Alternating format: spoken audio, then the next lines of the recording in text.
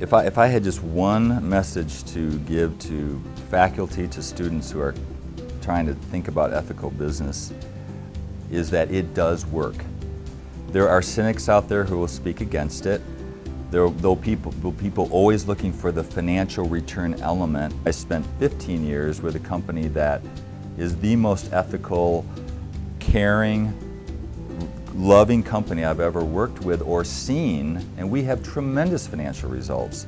So I know it works, and I think people need permission to know it works. So when they come out of business school, they know that it's okay, because most people care. And if you care about other people, you need to know that loving leadership works. Now, I'm not saying it's the only way necessarily. I mean, there are some companies that aren't caring.